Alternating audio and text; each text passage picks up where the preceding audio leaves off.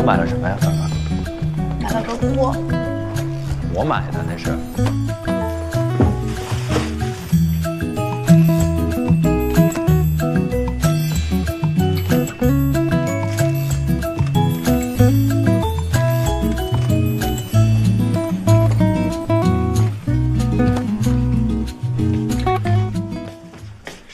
你这衬衫这么皱，当睡衣了。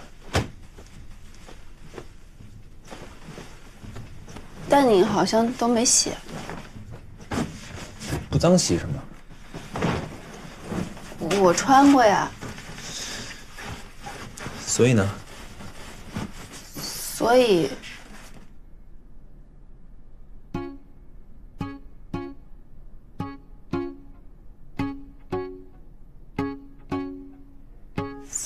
你得洗了呀。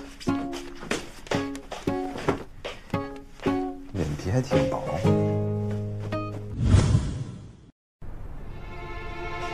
你说他俩研究什么呢？这还不好猜。你想，现在公司最棘手的是什么事儿？黑客。喂，怎么样？找到了吗？找到了。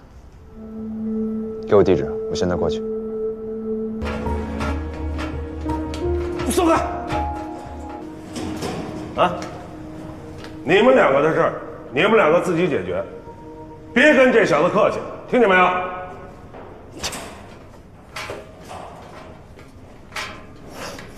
我问你啊，转过来，像个男人一样。这谁个男人？你找人对付就是啊！做错了事儿就要接受惩罚。 你和李寻不会还天真的以为现在和大学时候一样吧？只能靠能力就能出头。朱越，你有没有觉得现在这个场景好熟悉啊？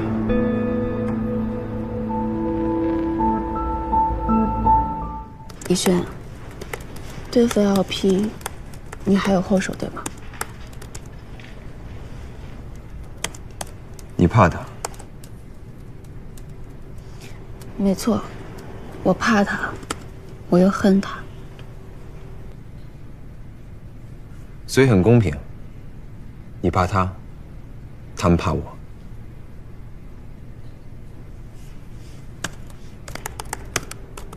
那你怕谁？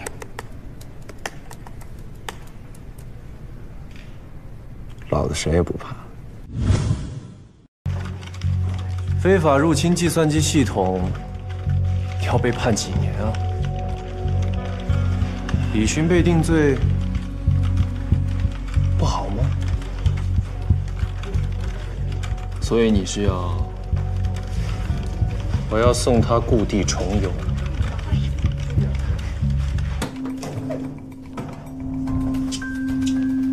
李寻、侯林是吧？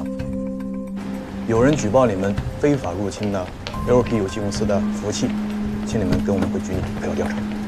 前不久刚从牢里放出。他这是犯什么事了吧？刚入站没多久，感觉人挺好的呀。狗改刀气血不行。正当竞争不过，开始用这些旁门左道了，你们是要毁掉我的七国争霸呀！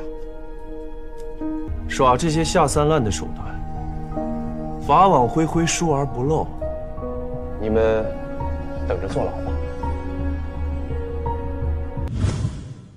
上车吧。不了，我自己走。那你小心啊。朱越，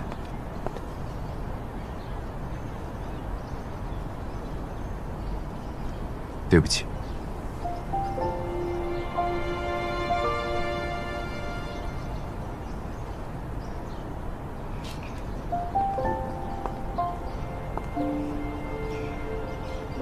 我没那么严重，你不用跟我说对不起。我从小就是这种性格啊，喜欢跟自己较劲。吃药可以缓解焦虑，你不用那么在意。以前的事情，我也欠你一句对不起。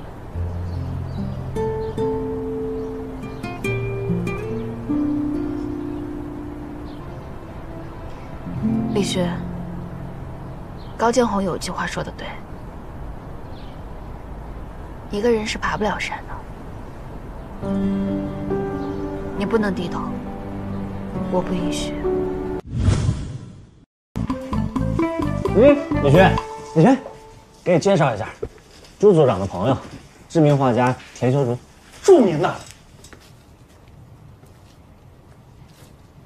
认识。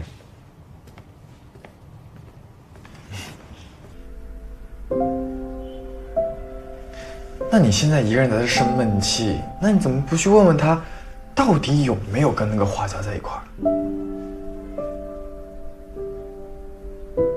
我问他，你让我问他这些，怎么问啊？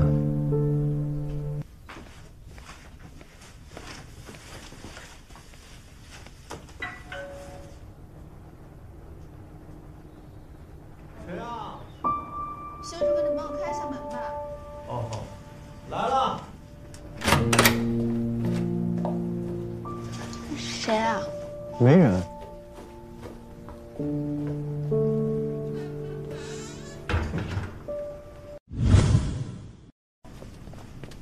喂，郭总监，我到楼下了，没有耽误面试吧？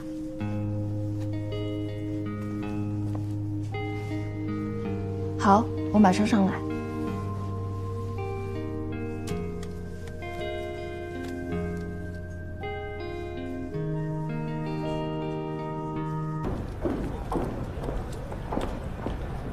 朱小姐，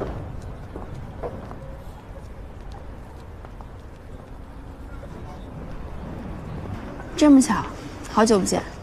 巧吗？你好像不应该出现在这儿。给你个建议，离我远点。你不用这么抵触我。如果我们有同样的目标，在一家公司也不是坏事。听不懂是吧？我是坑蒙拐骗也好，饿死街头也罢，都跟你没有关系。你就带着你那个小白脸和了不起的简历，有多远躲多远，明白吗？实话告诉你，早在大学时期到现在，我就一直期待和李寻来一场你死我活的较量。这场较量的结果一定会非常的惨烈。就算李寻再做错了什么，至少他对你一直是真心相待。你还是和以前一样，不给任何人机会，永远无条件的站在李寻那边。相比大学4年到现在，他带给我的痛苦和折磨，这一刀还远远不够。